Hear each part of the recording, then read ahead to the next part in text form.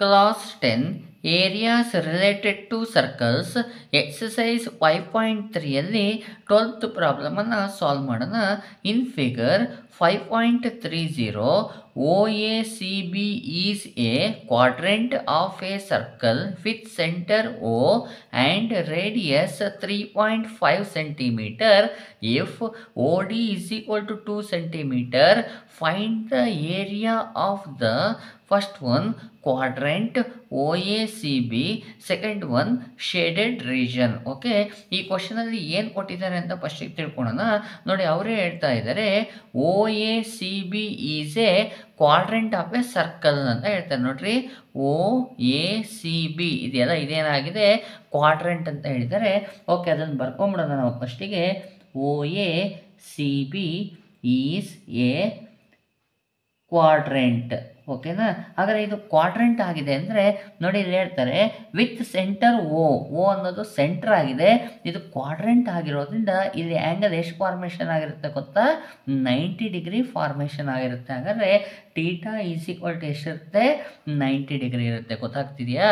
OACB is A quadrant with centre ಓ ಅಂತ ಹೇಳಿರೋದ್ರಿಂದ ಸೆಂಟರಲ್ಲಿ 90 degree formation ಆಗಿರುತ್ತೆ. Quadrant ಇತ್ತಪ್ಪ ಅಂದರೆ ಆ ಕ್ವಾಡ್ರೆಂಟಿನ ಸೆಂಟರ್ನಲ್ಲಿ ಆ್ಯಂಗಲ್ 90 ಡಿಗ್ರಿ ಫಾರ್ಮೇಷನ್ ಆಗಿರುತ್ತೆ. ಓಕೆ, ನೆಕ್ಸ್ಟ್ ಹೇಳ್ತಾರೆ ಆ್ಯಂಡ್ ರೇಡಿಯಸ್ 3.5 ಸೆಂಟಿಮೀಟರ್ ಅಂತ ಹೇಳ್ತಿದ್ದಾರೆ. ಓ ಅನ್ನೋದು ಸೆಂಟರ್ ಆಗಿದೆ ಅಂದರೆ ನಾವು ರೇಡಿಯಸನ್ನು ಈಸಿಯಾಗಿ ಫೈಂಡ್ ಮಾಡ್ಬೋದು. ನೋಡಿ, OB and OA R radius ಆಗಿರುತ್ತೆ. OB is equal to OA is equal to radius ಎಷ್ಟಿದೆ? 3.5 ಸೆಂಟಿಮೀಟರ್ ಅಂತ ಕೊಟ್ಟಿದ್ದಾರೆ. ಹಾಗಾಗಿ R is equal to 3.5 centimetre ಅಂತ ನಾನು ಬರ್ಕೊಳ್ತೀನಿ. ಓಕೆ, ನೆಕ್ಸ್ಟ್ ನೋಡ್ರಿ, ಈ ಡಯಾಗ್ರಾಮಲ್ಲಿ ನನಗೆ ಇನ್ನೊಂದು ಡಯಾಗ್ರಾಮ್ ಕಾಣಿಸ್ತಿದೆ. ಏನಪ್ಪ ಅಂದರೆ OBD ಅನ್ನುವಂಥ ಟ್ರಯಾಂಗಲ್ ಕಾಣಿಸ್ತಾ ಇದೆ. ಅದನ್ನು ಬರ್ಕೊಂಡ್ಬಿಡ್ತೀನಿ. ಇನ್ ಟ್ರಯಾಂಗಲ್ OBD ಕಾಣಿಸ್ತಿದೆ. OBD ಟ್ರಯಾಂಗಲ್ ನನಗೆ ಏನೇನು ಗೊತ್ತಿದೆ ಅಂದರೆ ನೋಡಿ, OB ಅನ್ನೋದು ರೇಡಿಯಸ್ ಆಗಿದೆ, 3.5 ಸೆಂಟಿಮೀಟರ್ ಇದೆ. ನೆಕ್ಸ್ಟ್ ಇಲ್ಲಿ ಬಂದರೆ OAನೂ ಸಹ ಏನಾಗಿದೆ? 3.5 ಸೆಂಟಿಮೀಟರ್ ಇದೆ. ನೆಕ್ಸ್ಟ್ ನೋಡ್ರಿ, ಇಲ್ಲಿ ಹೇಳ್ತಾರೆ OD is equal to 2 centimetre. ನೋಡಿ, ಕಾಣಿಸ್ತಿದೆಯಲ್ಲ, OD ಎಷ್ಟಿದೆ? 2 ಸೆಂಟಿಮೀಟರ್ ಇದೆ. ಅದಿರೋದು ಯಾವ ಟ್ರಯಾಂಗಲಲ್ಲಿ? OBD ಟ್ರಯಾಂಗಲಲ್ಲಿದೆ. ಹಾಗಾಗಿ OD is equal to 2 centimetre ಅಂತ ಬರ್ಕೊಳ್ತೀನಿ. ನೆಕ್ಸ್ಟ್ ನೋಡಿ, OB ಈ ಟ್ರಯಾಂಗಲಲ್ಲೇ ಬರ್ತಾ ಇದೆ. OB is equal to 3.5 centimetre ಅಂತ ಬರ್ಕೊಳ್ತೀನಿ. ಓಕೆ, ಈ ಟ್ರಯಾಂಗಲ್ ನಾವು ಸ್ವಲ್ಪ ನೀವು ಅಬ್ಸರ್ವ್ ಮಾಡಿದರೆ, ನಾನು OBಯನ್ನು ಬೇಸ್ ಅಂತ ತೊಗೊಂಡ್ರೆ OD ಏನಾಗಿರುತ್ತೆ?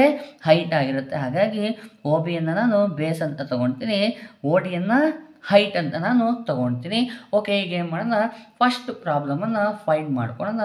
ಓಕೆ, ಫಸ್ಟ್ ಪ್ರಾಬ್ಲಮ್ ಏನು ಫೈಂಡ್ ಮಾಡಬೇಕು ಅಂದರೆ find the area of the quadrant ಅಂತ ಹೇಳ್ತಿದೆ. ಅಂದರೆ ಈ ಕ್ವಾಡ್ರೆಂಟಿನ ಟೋಟಲ್ ಕ್ವಾಡ್ರೆಂಟಿನ ಏರಿಯಾವನ್ನು ಫೈಂಡ್ ಮಾಡಬೇಕಾಗಿದೆ. Area of quadrant OACB is equal to, ನೋಡಿ, area of quadrant is nothing but area of sector ಆಗಿರುತ್ತೆ. ನೀವು ಏರಿಯಾ ಆಫ್ ಸೆಕ್ಟರಿನ ಫಾರ್ಮುಲಾ ಹಾಕ್ಕೊಂಡು ನೀವೇನು ಮಾಡ್ಬೋದು? ಏರಿಯಾ ಆಫ್ ಕ್ವಾಡ್ರೆಂಟನ್ನು ಫೈಂಡ್ ಮಾಡ್ಬೋದು. ಇಲ್ಲ ಅಂತ ಹೇಳಿದರೆ ಏರಿಯಾ ಆಫ್ ಕ್ವಾಡ್ರೆಂಟಿಗೆ ನೀವು ಡೈರೆಕ್ಟಾಗಿ ಫಾರ್ಮುಲಾವನ್ನು ಹಾಕೋಬೋದು. ಓಕೆ, ಏರಿಯಾ ಆಫ್ ಕ್ವಾಡ್ರೆಂಟಿನ ಫಾರ್ಮುಲಾ ಏನಪ್ಪ ಅಂತ ಹೇಳಿದರೆ ನೋಡಿ, 1/4 ಇಂಟು ಪೈ ಆರ್ ಸ್ಕ್ವೇರ್ ಆಗಿರುತ್ತೆ. ನಿಮಗೆ ಇನ್ನೊಂದ್ಸರಿ ಹೇಳ್ತೀನಿ, ಏರಿಯಾ ಆಫ್ ಕ್ವಾಡ್ರೆಂಟ್ ಅನ್ನುವಂಥದ್ದು ಏರಿಯಾ ಆಫ್ ಸೆಕ್ಟರ್ ಆಗಿರುತ್ತೆ. ನೀವು ಏರಿಯಾ ಆಫ್ ಸೆಕ್ಟರ್ನ ಫಾರ್ಮುಲಾ ಹಾಕೋಬಹುದು. ಅಂದರೆ theta by 360 degree into pi R square. Theta ಅಂದರೆ 90 ಡಿಗ್ರಿ ಅಂತ ಹಾಕ್ಕೊಂಡು ನಾವು ಪ್ರಾಬ್ಲಮನ್ನು ಸಾಲ್ವ್ ಮಾಡ್ಬೋದು. ಇಲ್ಲ ಅಂತ ಹೇಳಿದರೆ ಡೈರೆಕ್ಟಾಗಿ ಏರಿಯಾ ಆಫ್ ಕ್ವಾಡ್ರೆಂಟಿಗೆ ಫಾರ್ಮುಲಾ ಹಾಕೋಬಹುದು. ಫಾರ್ಮುಲಾ ಏನಪ್ಪ ಅಂದರೆ 1/4 ಇಂಟು ಪೈ ಆರ್ ಸ್ಕ್ವೇರ್ ಆಗಿರುತ್ತೆ. ಓಕೆ, ವ್ಯಾಲ್ಯೂಸ್ಗಳನ್ನು ಸಬ್ಸ್ಟಿಟ್ಯೂಷನ್ ಮಾಡಿಬಿಡೋಣ. 1/4 ಇಂಟು ಪೈ ಅಂದರೆ 22/7 ತಗೊಳ್ತಾ ಇದ್ದೀನಿ. ಆರ್ ರೇಡಿಯಸ್ ಅವರೇ ಕೊಟ್ಟಿದ್ದಾರೆ, 3.5 ಹೋಲ್ ಸ್ಕ್ವೇರ್. ಓಕೆ, ಇದನ್ನು ನಾನೀಗ ಈ ಸ್ಟೆಪ್ ಇದೆಯಲ್ಲ, ಇದನ್ನು ನಾನು 2 ಮೆಥಡ್ಸಲ್ಲಿ ಸಾಲ್ವ್ ಮಾಡಿ ತೋರಿಸ್ತೀನಿ ನಿಮಗೆ.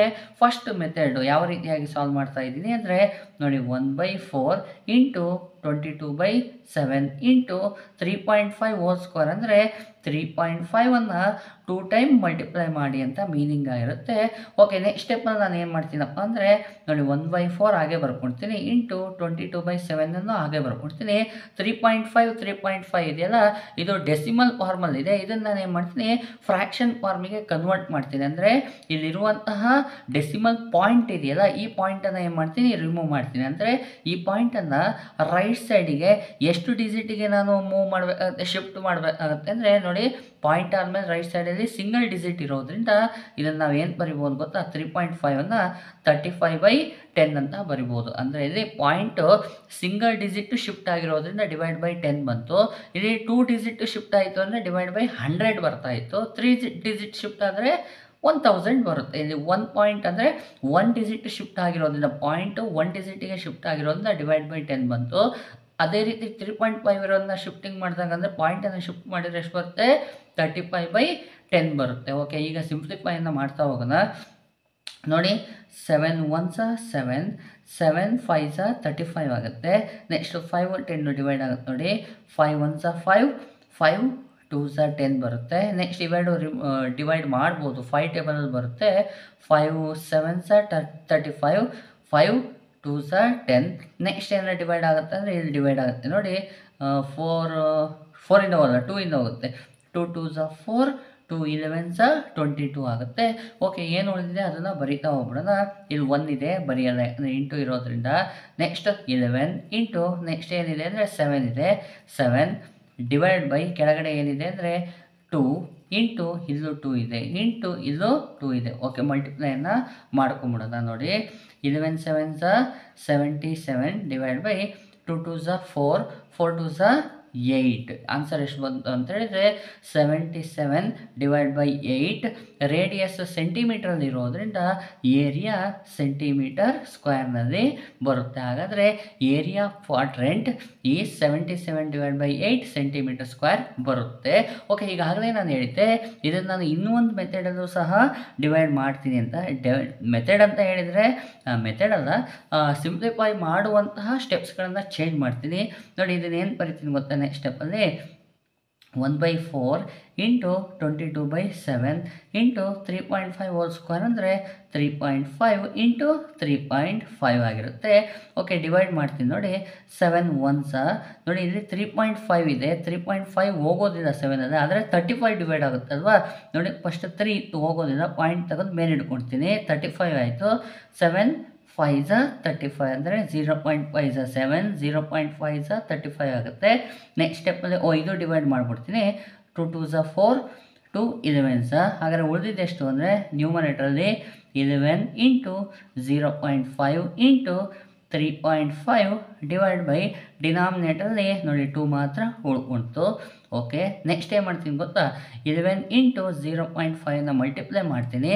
ಇವೆರಡನ್ನು ಮಲ್ಟಿಪ್ಲೈ ಮಾಡಿದರೆ 5.5 ಬರುತ್ತೆ ಆನ್ಸರ್. ಇಂಟು 3.5 ಡಿವೈಡ್ ಬೈ 2 ಹಾಗೆ ಬರ್ಕೊಳ್ತೀನಿ.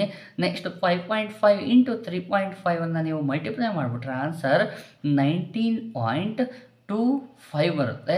Divide by 2 ಬರ್ಕೊಳ್ತೀನಿ. 2 ಇಂದ ಇದನ್ನು ಡಿವೈಡ್ ಮಾಡಿದರೆ 2 1s ಇದು ಡಿವೈಡ್ ಆಯ್ತಪ್ಪ ಅಂದರೆ ಆನ್ಸರ್ ಎಷ್ಟು ಬರುತ್ತೆ ಗೊತ್ತಾ 9.625 ಬರುತ್ತೆ. ಹಾಗಾದ್ರೆ ಆನ್ಸರ್ 9.625 ಸೆಂಟಿಮೀಟರ್ ಸ್ಕ್ವೇರ್ ಆಗಿರುತ್ತೆ. ನಾನು ಇಲ್ಲೇನು ಮಾಡ್ತಾ ಇದ್ದೀನಿ ಅಂದರೆ 3.5 ಇದ್ದರೆ ಇದನ್ನು ಫ್ರ್ಯಾಕ್ಷನಿಗೆ ಕನ್ವರ್ಟ್ ಮಾಡಿಕೊಂಡು ಸಿಂಪ್ಲಿಫೈ ಮಾಡಿದಾಗ 77/8 ಸೆಂಟಿಮೀಟರ್ ಸ್ಕ್ವೇರ್ ಬಂತು. ಇದು ನಿಮ್ಮ ಟೆಕ್ಸ್ಟ್ ಬುಕ್ನಲ್ಲಿ ಬಂದಿರುವಂತಹ ಆನ್ಸರ್ ಆಗಿದೆ. ಅದರ್ವೈಸ್ ನಾವು ಇದನ್ನು ಫ್ರ್ಯಾಕ್ಷನಿಗೆ ಕನ್ವರ್ಟ್ ಮಾಡಿದರೆ ಹಾಗೆಯೇ ಡೆಸಿಮಲ್ ಫಾರ್ಮಲ್ಲಿ ಇಟ್ಕೊಂಡು ನೀವು ಸಾಲ್ವ್ ಮಾಡ್ತಾ ಹೋದರೆ ಆನ್ಸರ್ ಎಷ್ಟು ಬರುತ್ತೆ 9.625 ಸೆಂಟಿಮೀಟರ್ ಸ್ಕ್ವೇರ್ ಬರುತ್ತೆ. ಈ ರೀತಿಯಾಗಿ ಫಸ್ಟ್ ಪ್ರಾಬ್ಲಮನ್ನು ನೀವು ಸಾಲ್ವ್ ಮಾಡಿಕೊಡಿ. ಓಕೆ, ನಮಗೆ ಇದರಲ್ಲಿ ಸೆಕೆಂಡ್ ಪ್ರಾಬ್ಲಮ್ ಏನು ಕೊಟ್ಟಿದ್ದಾರೆ ಅಂದರೆ find the area of the shaded ರೀಜನ್ನ find ಮಾಡಿ ಅಂತ ಹೇಳಿದ್ದಾರೆ. ಓಕೆ, ಇದನ್ನು ನಾನು ಯಾವ ರೀತಿಯಾಗಿ ಬರ್ಕೊಳ್ತೀನಿ ಅಂದರೆ area of the shaded region is equal to area of quadrant minus area of triangle OBD ಅಂತ ಬರ್ಕೊಳ್ತಾ ಇದ್ದೀನಿ. ನೋಡಿರಿ, ಏರಿಯಾ ಆಫ್ ಕ್ವಾಡ್ರೆಂಟ್ ಯಾವುದು ಅಂದರೆ OACBO. ಈ ಕ್ವಾಡ್ರೆಂಟಲ್ಲಿ ನಾನು ಏರಿಯಾ ಆಫ್ ಟ್ರಯಾಂಗಲ್ನ ಸಬ್ಟ್ರಾಕ್ಷನ್ ಮಾಡಿಬಿಟ್ರೆ ಶೇಡೆಡ್ ರೀಜನ್ ಏನಾಗುತ್ತೆ ನನಗೆ ಸಿಗುತ್ತೆ. Okay, area of quadrant OACBO minus area of triangle. ಗೊತ್ತಾಗ್ತಿದೆಯಲ್ವಾ? ಈ ಟೋಟಲ್ ಕ್ವಾಡ್ರೆಂಟಲ್ಲಿ ನಾನು ಏರಿಯಾ ಆಫ್ ಟ್ರಯಾಂಗಲ್ನ ಸಬ್ಟ್ರಾಕ್ಷನ್ ಮಾಡಿಬಿಟ್ರೆ ಉಳಿಯೋದೇನು area of the shaded region ಮಾತ್ರ ಉಳ್ಕೊಳುತ್ತೆ. ಓಕೆ, ಈಗ ನಾವು ಏರಿಯಾ ಆಫ್ ಕ್ವಾಡ್ರೆಂಟ್ಗೆ ಈಗಾಗಲೇ ಫಸ್ಟ್ ಪ್ರಾಬ್ಲಮಲ್ಲಿ ಫೈಂಡ್ ಮಾಡಿದ್ದೀವಿ, ಅದೇ ಆನ್ಸರ್ನ ತಗೊಂಡು ಮಾಡ್ಬೋದು. ಇಲ್ಲ ಅಂದರೆ ಎಕ್ಸಾಮ್ಸಲ್ಲಿ ಏನು ಮಾಡ್ತಾರಪ್ಪ ಅಂದರೆ ಇದೊಂದೇ ಕ್ವಶನನ್ನು ನಿಮಗೆ ಕೊಡ್ತಾರೆ. ಇದೊಂದೇ ಕ್ವಶನ್ ಕೊಟ್ಟಾಗ ಏನು ಮಾಡ್ಬೇಕು ನಾವು ಇಲ್ಲೂ ಫೈಂಡ್ ಮಾಡಬೇಕಾಗುತ್ತೆ. ಹಾಗಾಗಿ ನಾನು ಇಲ್ಲಿ ಮತ್ತೊಮ್ಮೆ ಫೈಂಡ್ ಮಾಡ್ಕೊಳ್ತೀನಿ. ಏರಿಯಾ ಆಫ್ ಕ್ವಾಡ್ರೆಂಟಿನ ಫಾರ್ಮುಲಾ ನಮಗೆ ಗೊತ್ತಿದೆ. ಹಾಗಾಗಿ ಏರಿಯಾ ಆಫ್ ಕ್ವಾಡ್ರೆಂಟ್ ಫಾರ್ಮುಲಾ ಏನು 1/4 into pi R square minus area of triangle OBDಗೆ ನಾನು ಏನು ಮಾಡ್ತೀನಿ ಗೊತ್ತಾ, ನನಗೆ 90 ಡಿಗ್ರಿ ಬಂದಿರೋದ್ರಿಂದ ಇಲ್ಲಿ half into base into height ಅಂತ ತೊಗೊಂಡ್ಬಿಡ್ತೀನಿ. Half into base into height ಈ ಫಾರ್ಮುಲಾನ ಬರ್ಕೊಳ್ತೀನಿ.